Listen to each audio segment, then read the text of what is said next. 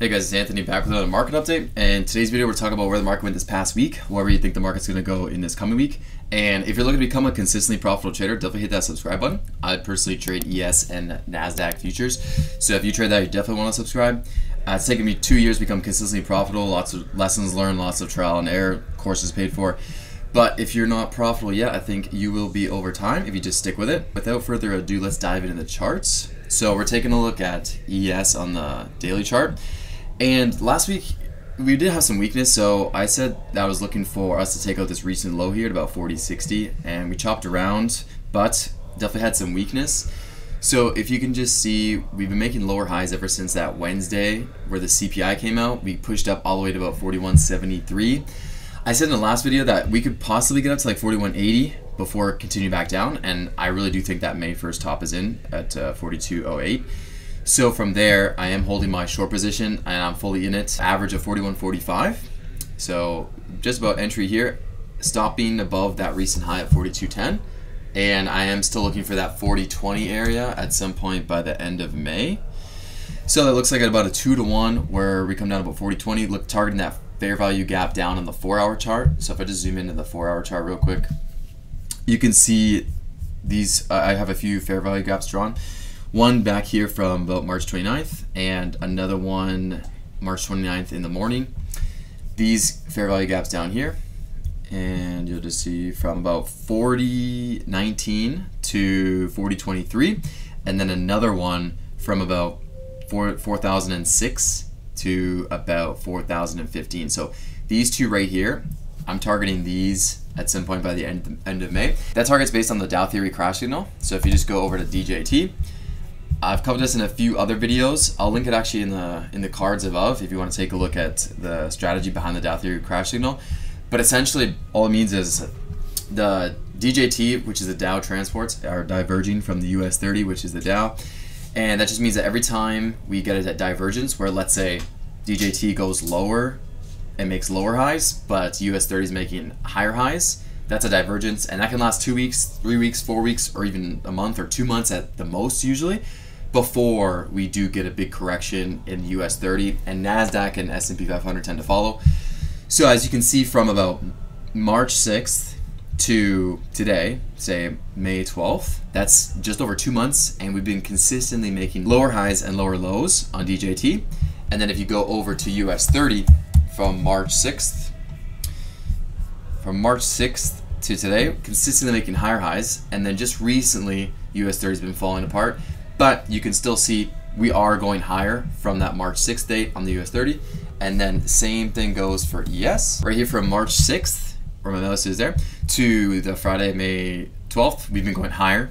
And then transport's still been going lower. So the divergence is still playing out. Again, every time this does happen, there's about a 5% sell-off, 6%, maybe even more in the next 20 to 30 days. Sometimes it happens faster, sometimes it happens slower. And it starts from the day of the high. So day of the high was May 1st, so about 20 days, 30 days tops, we will fall about 5%, maybe 6% from those highs.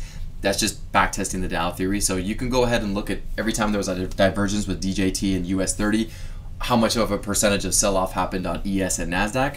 You can go ahead and back test something like that, which I did in the past, and the average is about a 6% fall, honestly, on ES from the highs. And it happened anywhere from 10 days to 20, maybe 30 days tops. So I'm just doing something a little bit less, where we're looking at, say, a 5% drop from the high in the next 20 days. And that would look like about from 42.06, 5% down would bring us down to 4,000 on the dot.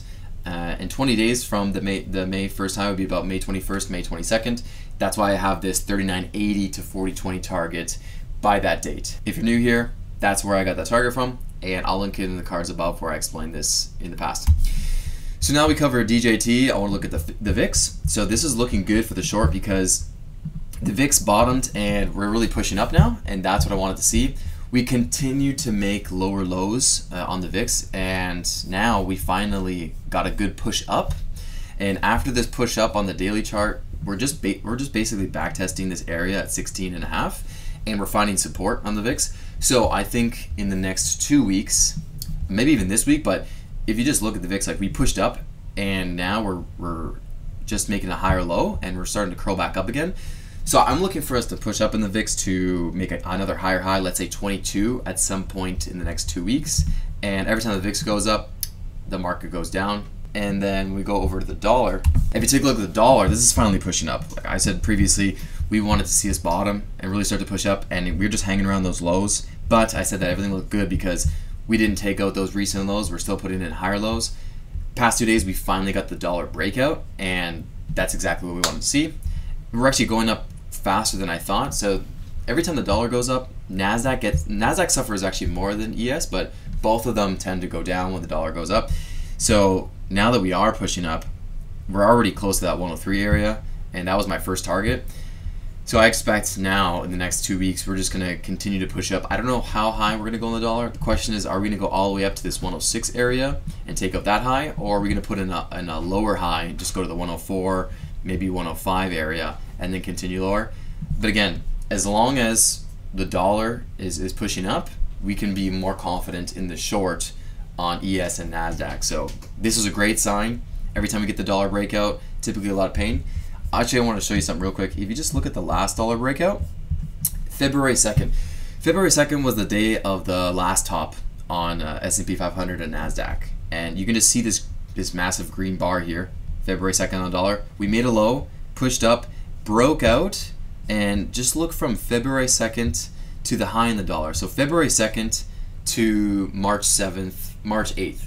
So if you go look from February 2nd to March 8th, from February 2nd, we made a high of 42.09, and then March 7th made a low of 39.82. So we fell over 200 points, about 210 points from February 2nd to March 7th, and that was all when the dollar had bottomed and then made the high.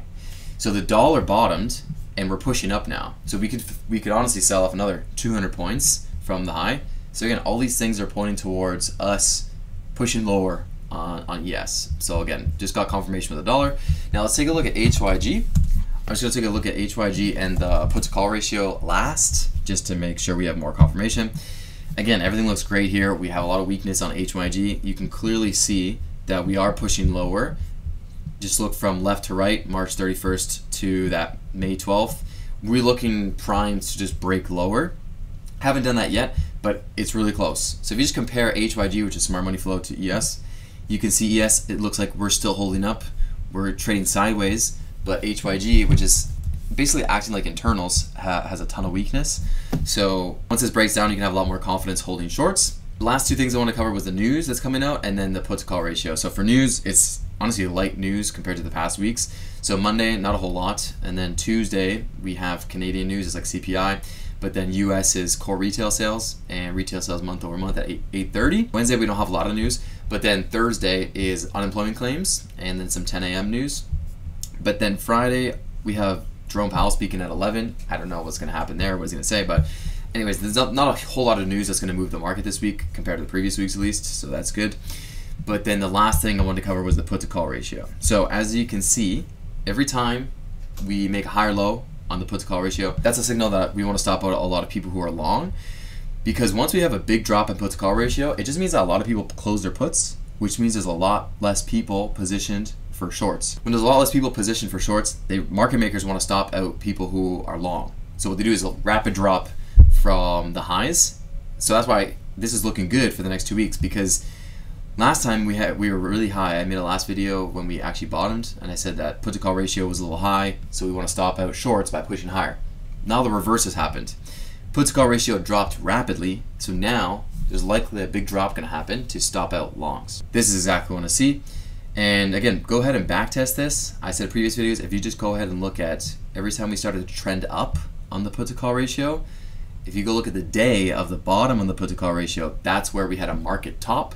And if you go look at a top on the ratio, that's where we had a market bottom. So just see where we are relative to previous times. We're very low, which means that we're very close to a market top. So again, these are all great things for allowing us to keep holding our short. That's going to conclude today's video. So if you take a look at the trade, we are holding short 41.45 average, targeting 40.20 at some point by the end of May. Stop being 42.10, holding about a 2-to-1 risk reward ratio. Again, everything's looking great to hold a short. Give this video a thumbs up if you appreciate it. Look out for the next video coming out Wednesday night or Thursday morning. Subscribe for more videos just like this. Again, thanks so much for watching, and I'll see you in the next video.